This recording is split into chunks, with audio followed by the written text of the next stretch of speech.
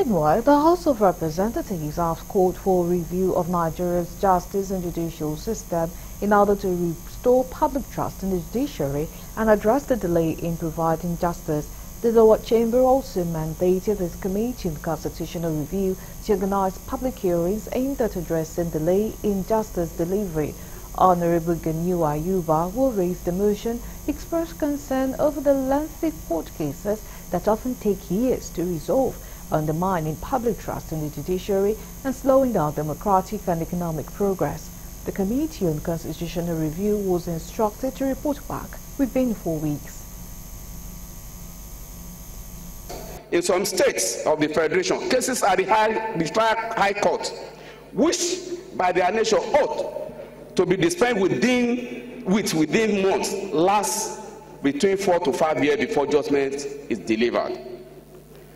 The House further worried that situations where suspects languish in detention for years awaiting trial, where chieftaincy cases lasted for years in court, leaving communities without head, and where commercial litigation span years in court unresolved, they are bane to our democratic and economic growth. The problems we have with our justice delivery system, for example, today, can be seen in the cases in our various correctional centers.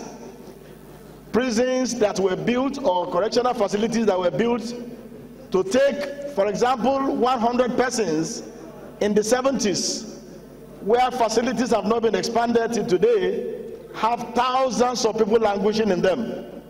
Mr. Speaker, of the number of persons in our correctional facilities, I can say without any form of doubt that over 60 to 70% are people who are awaiting trial. I am here today because the electoral law made it possible that after the election, all the cases must be dispensed within 7 months.